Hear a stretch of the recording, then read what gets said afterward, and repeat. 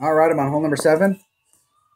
And it's on the last video on the end of it, but I was up here checking out, like seeing what the scores are. I don't like when I'm playing in the weekend round, I never want to look at the top because I never want to change my game based off what's at the top. But when I'm in the qualifying rounds and even in the opening rounds, I like to look just to see like where we're at as far as based off of what the minimum score should be. So minimum score should be 13. And I think by the time it's done, it'll probably take a 13 just to get in. But we got a couple 15s and some 14s at the top right now. In this particular deal, everybody in this bracket, because this odd account is a Ricky Masters, everybody in here is a master. So like they may not currently be a master, but at 2.9 billion earned, they're a master. They at some point in their career they were masters too. Once you get to masters, if you get to masters 1, you bounce up to masters 1, and then you go back down. You're still going to be playing expert. So you're going to be playing in a bracket where everybody's an expert. But once you get your account to Masters 2, you're forever in that account going to be playing against other Masters.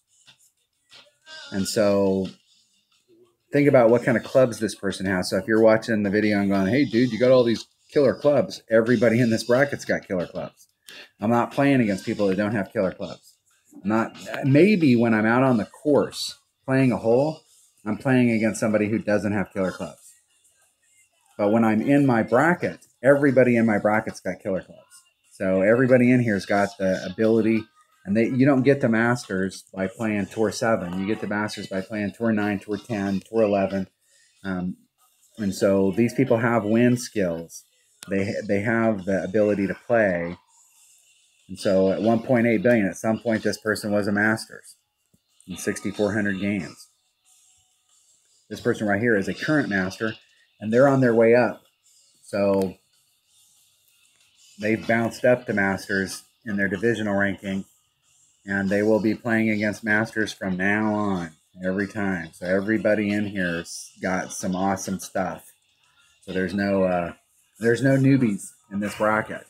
So in order to get in, and I would imagine during the weekend, the minus 13 minimum score is going to dominate. It's going to be like into the 80s, maybe even 90.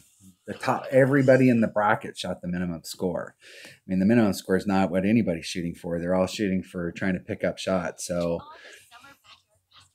shooting a 30 plus in the weekend round is what it's going to take in order to be anywhere near the top. And if you're in a Ricky Masters bracket, you could shoot a minus 30 and still come in 28. Just trying to look at where I can be. I've got 3 holes here, and I'm practicing today. But if I finish these holes out, I could end up with a 5, and that would give me a minus 12, and I don't even think that'll get in today. I'm trying to gauge whether or not I can play aggressive or if I have to start forfeiting holes. We're on hole number 7, and this par 3 right here. So I came out here.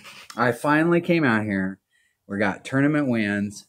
If I remember correctly, the wind is blowing. If I remember correctly, the wind is blowing in this plane. So it's blowing along this rough right here. Maybe, I think. I might be wrong, but I think that's the way it was blowing. So I came out here, and I finally got on this hole with a Goliath. And I had the right ball so that my red line was right in here, and I tried the rough bump from right here, trying to bring it around. And there still isn't, even though you've got the top spin to get up here, there's still not enough side spin with a 3 side spin ball to get me around the bend. So I either brought a katana or a kingmaker.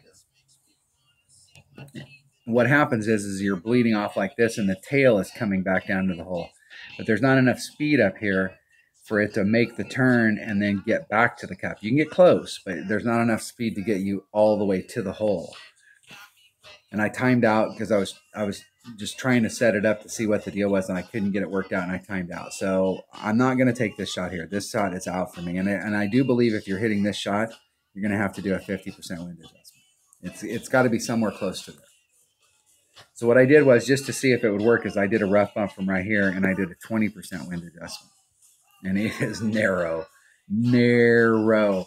Repeat after me. Narrow. It's a grim. But the 20% seemed to work from down in this hole. And I will take that shot today just to show it to you. But I'm really, really tending to go back to what I was doing in the last tournament here, where I started off right here with a Guardian and a Quasar, and I was 3 rings off of this transitional surface. And I put on max side spin, max backspin, max curl, and I just tried to bring it around to the cup. And what was stable there was the curl. I never went off of max curl. So what I was doing was I was adjusting my spot out here, like moving it around to try and bring it towards the cup where I could take a little bit of backspin off. But I was leaving it at max curl because curl is hard to replicate if you're not doing, if you're doing 0 curl or max curl, it's easier to replicate. And so I left my curl at max, and I was trying to change other things to get me closer to the hole. And I could get close, but it's super low percentage. But I got a birdie on this hole every stinking time I played it. And so I think if you did this rough bump here, you got a serious chance at a hole-in-one. But it is a dangerous, dangerous spot. But I'll do it here just to show you guys what it looks like. I'm going to do a 20% wind adjustment, 1.2. I have no idea. I'm going to bring a sniper. I think I was in minimum club.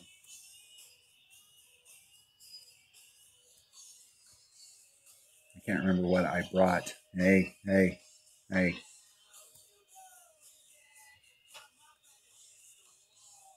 Bring a sniper.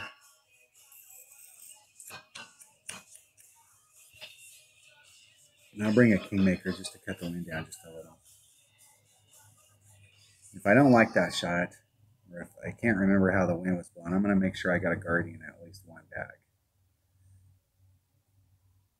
I'm already using that bag, so I'll switch it up to a Guardian just so I have it in there. I know if you're using the Guardian, you can use a Quasar. But I'm trying to get farther forward. I think when I was using the Quasar and the Guardian, I was right there. We'll see. I'm still messing around on these par 3s to see what I like and what I don't like.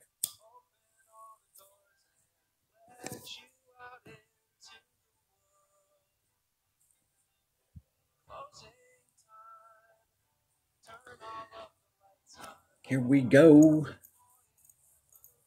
Opponent disconnected. Right at my, probably do this with a katana. Right at my red line.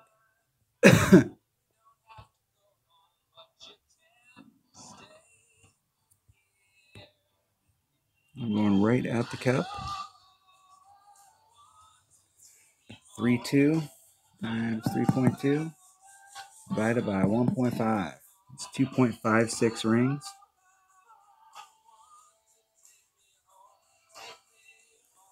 There's 1, 2, 5, 6.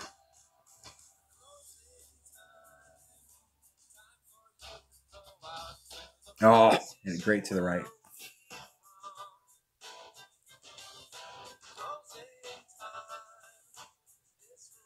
Ooh, and I ended up to the left. And I hit it great to the right. So I either need to do a bigger wind adjustment, and that's what's hard about it down in that hole, is you can't hardly get to your ring set, so it's hard to do a super accurate adjustment.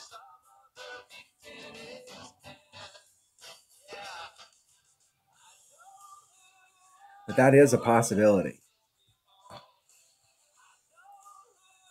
It's dangerous as hell, but that is a possibility.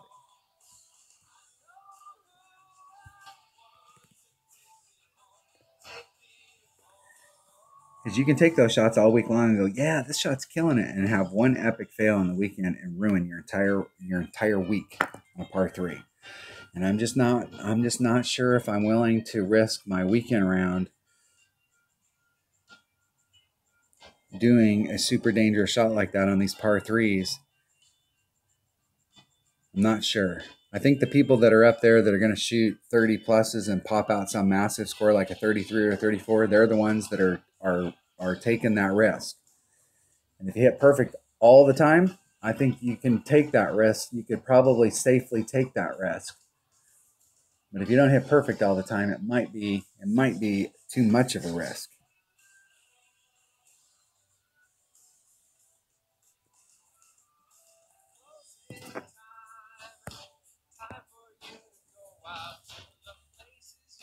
I was going to give you guys some bonus content. Thank you. Good luck in the tournament. Never be mad when somebody gives you some coin. All right, that was hole 7 of the Safari Sunrise tournament and Monday's practice round in the rookie division. Thanks for watching.